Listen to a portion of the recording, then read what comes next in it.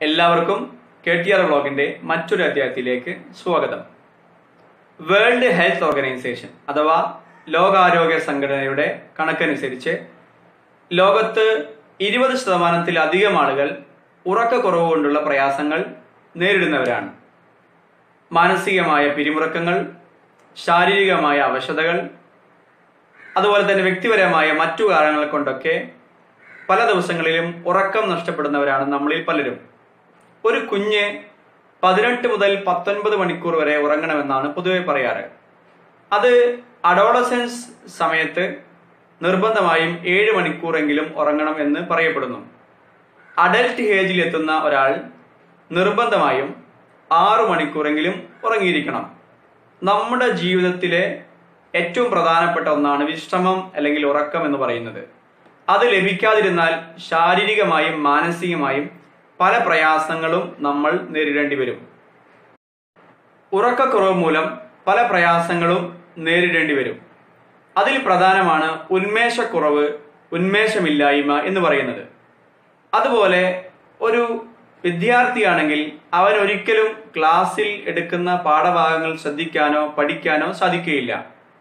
മറ്റൊരു പ്രധാനപ്പെട്ട ഒരു കാര്യമാണ് ഓർമ്മക്കുറവ്, അല്ലെങ്കിൽ അവന് ഒരു കാര്യം ഓർത്തെടുക്കാൻ സാധിക്കാതെ വരുന്നതും ഈ ഉറക്കക്കുറവ് കൊണ്ടുണ്ടാകുന്ന ഏറ്റവും പ്രധാനപ്പെട്ട ഒരു പ്രയാസമാണ്. അപ്പം സ്ഥിരമായി എല്ലാ ദിവസവും ഒരു കൃത്യമായ സമയം ഉറങ്ങുക എന്നത് ഏറ്റവും പ്രധാനപ്പെട്ട കാര്യമാണ്. വിശ്രമിക്കുക എന്ന് പറയുന്നത് വളരെ പ്രധാനപ്പെട്ട കാര്യമാണ്. പലർക്കും ഇന്ന് അത് വലിയ വെല്ലുവിളിയുമാണ്. അതുകൊണ്ടാണ് ഈ ഒരു വീഡിയോ ഇടാൻ കാരണം. ഇനി പറയാൻ പോകുന്നത്, നമ്മൾ ഉറങ്ങാൻ കിടന്നാൽ എത്രയും പെട്ടെന്ന് നമുക്ക് ഉറങ്ങാൻ സാധിക്കുക എങ്ങനെയാണ്. അതിനുള്ള ഒരു 5 സ്റ്റെപ്പാണ് പറയാൻ പോകുന്നത്. അതിൽ ആദ്യത്തെ സ്റ്റെപ്പ് എന്ന് പറയുന്നത്, നമ്മൾ ബെഡിൽ മലർന്നു കിടക്കുക.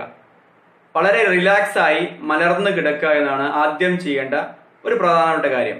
അതുപോലെ തന്നെ നമ്മളെ ഈ നെറ്റിത്തടം നമ്മൾ ഒന്ന് ഇങ്ങനെ നമ്മൾ എന്ത് ചെയ്യുക, ഒന്ന് സ്ട്രോങ് ആയി പിടിക്കുകയും നമ്മൾ മെല്ലെ പതുക്കെ വിടുകയും ചെയ്യുക. അപ്പൊ നമ്മളെ മസിൽസ് ഒക്കെ ഒന്ന് വളരെയധികം, നമ്മളെ പേശികളൊക്കെ ഒന്ന് ലൂസ് ആകുകയും നമുക്ക് ഉറക്കത്തിലേക്ക് ഉള്ള ഒരു പ്രവണത ഉണ്ടാവുകയും ചെയ്യും.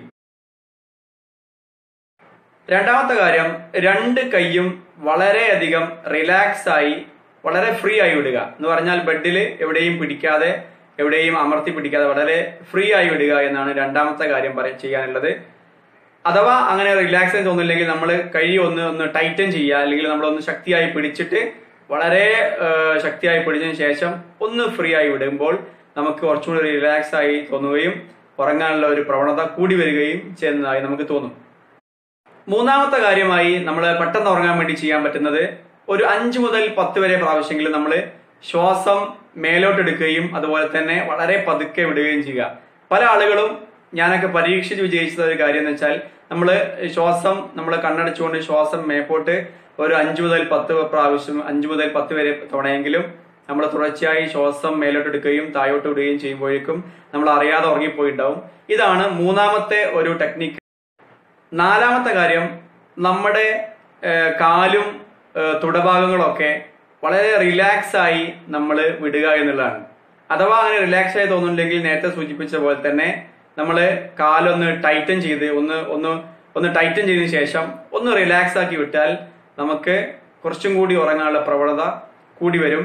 ഇതാണ് നാലാമത്തെ കാര്യം. അഞ്ചാമത്തെ കാര്യം എന്ന് പറയുന്നത്, നമ്മൾ മനസ്സിനെ പറഞ്ഞ് പഠിപ്പിക്കുക, ഇത് രാത്രിയാണ്, ഉറങ്ങേണ്ട സമയമാണ്, വേറെ ഒന്നും ചിന്തിക്കേണ്ടതോ പ്രവർത്തിക്കേണ്ടതോ സമയമല്ല എന്ന് നമ്മുടെ മനസ്സിനെ പറഞ്ഞ് പഠിപ്പിക്കുകയും, നമ്മള് മെല്ലെ കണ്ണടച്ചുകൊണ്ട് ആകാശത്തിലേക്ക് നോക്കുന്ന പ്രതീതി, അവിടെ നക്ഷത്രങ്ങളുണ്ട്, നല്ല ഇരുട്ടാണ്, അതുപോലെ അങ്ങനെ ഒരു രാത്രിയുടെ പ്രതീതി നമ്മുടെ മനസ്സിലേക്ക് കൊണ്ടുവരുമ്പോൾ നമുക്ക് പെട്ടെന്ന് ഉറങ്ങാൻ സാധിക്കുമെന്നാണ് പറയുന്നത്.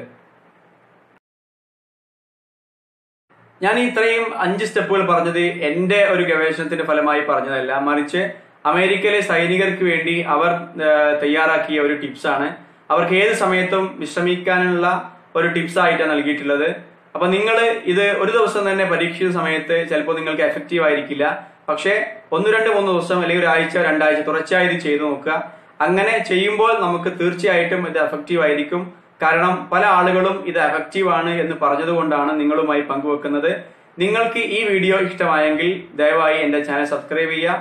അതുപോലെ തുടർന്ന് വരുന്ന ബെല്ലൈക്കണും കൂടി അമർത്തി എന്നെ സപ്പോർട്ട് ചെയ്യാം. എല്ലാവർക്കും നല്ലത് മാത്രം ആശംസിക്കുന്നു.